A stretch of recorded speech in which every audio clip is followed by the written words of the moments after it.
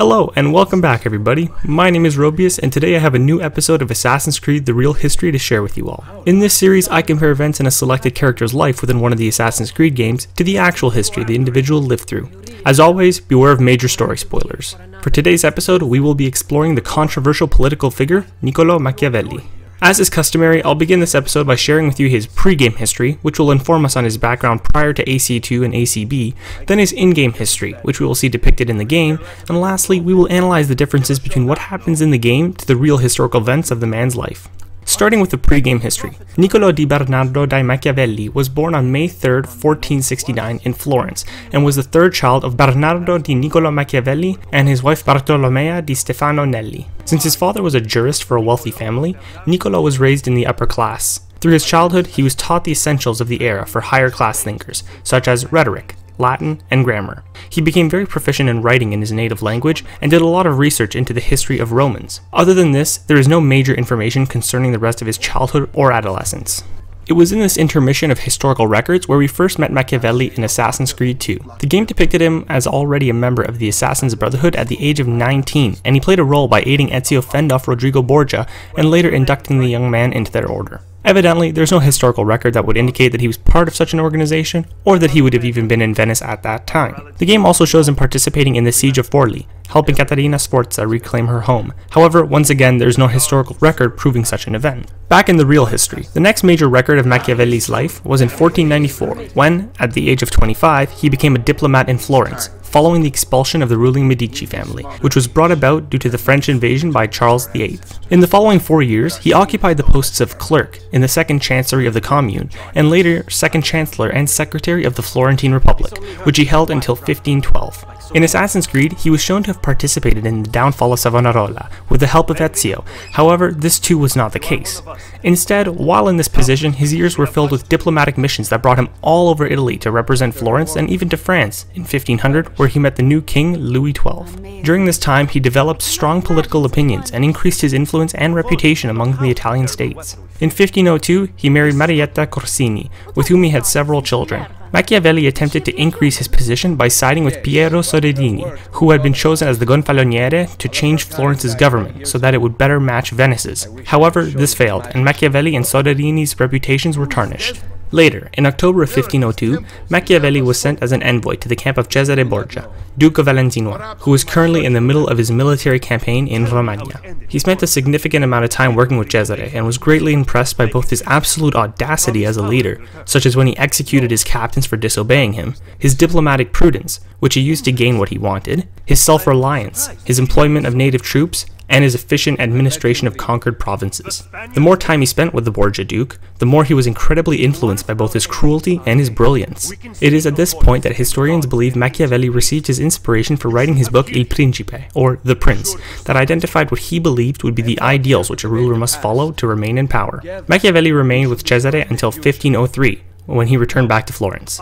This shows a harsh contrast from Assassin's Creed's representation of the character, who, although he may have served with Cesare at a time, seemed to have despised the Borgia and was actually staying in Rome, plotting their murders and overall downfall with Ezio. Historically, between 1503 and 1506, while in Florence, Machiavelli divided his time between writing The Prince, completing his regular duties, and creating the parameters for the Florentine militia. He had a strong distrust of mercenaries, but believed it essential to have a standing army for the city-state's security.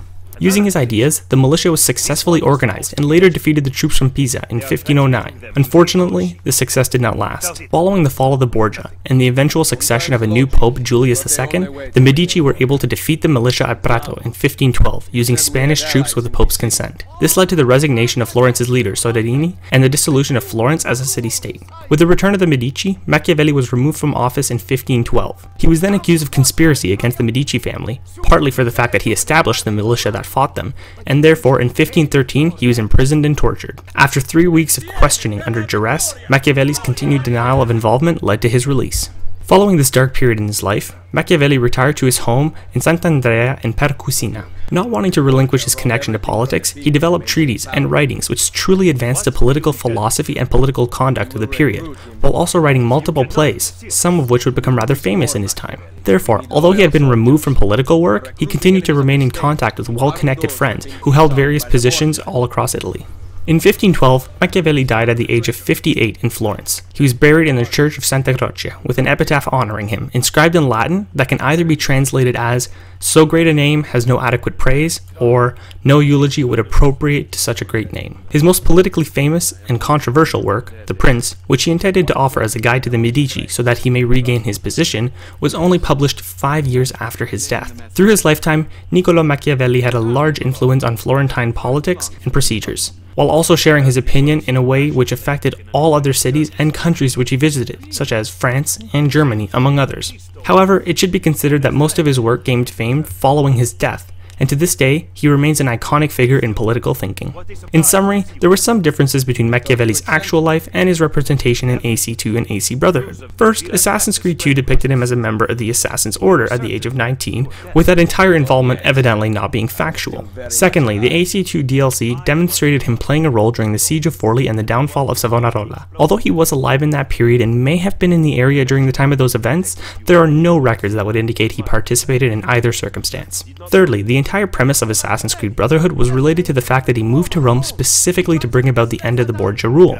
Although he did visit the area, history paints a rather different picture as he served with Cesare for nearly a year, growing to truly admire and respect the man. Perhaps it can be considered that La Volpe's belief that he befriended Cesare would have been a hint to the actual historical fact. Fourthly, it is implied in Brotherhood that Machiavelli based the prince on Ezio's actions as he created the new Assassin's Brotherhood. However, many records clearly prove that the prince was based on Cesare Borgia. I intend to write a book about you one day. If you do, make it short. And with that final fact, we have finished another episode of Assassin's Creed The Real History. I hope you all enjoyed the video, and if you did, I highly recommend you try out one of the Assassin's Creed games. Thank you all for watching. Please leave any suggestions for future characters from any of the Assassin's Creed games that you'd like me to cover in the comment section below. Please rate, comment, and subscribe to stay tuned with all the future Assassin's Creed The Real History videos, and I'll see you all in a future historical episode.